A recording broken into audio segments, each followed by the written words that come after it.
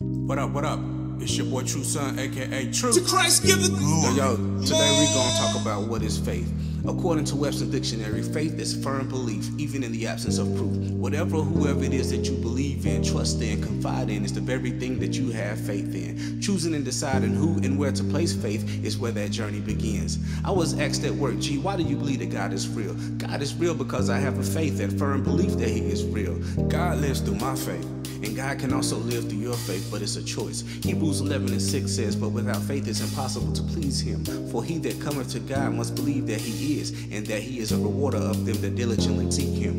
Without faith it's impossible to know God, therefore impossible to please God. Therefore it's impossible to trust God. See, the lack of faith or the lack of making a choice will keep you right where you are today. So what choices are you making? What do you believe in? Who do you believe in? Have you even explored the truths of your reasonings? Why do or don't you believe in Jesus or God? What do you personally know of them? Before you dismiss or accept the principle, familiarize yourself with that very object that entertains you. It's never too late to believe. Plus, faith changes as you mature. So reevaluate your choices.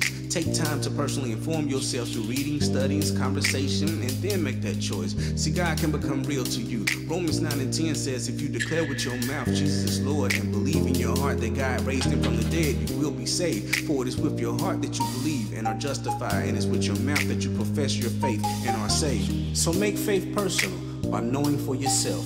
Build and strengthen your faith and make the choice that is right for you. Faith requires courage. Faith requires knowledge and wisdom.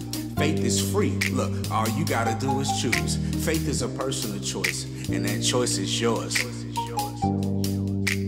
We out, we out.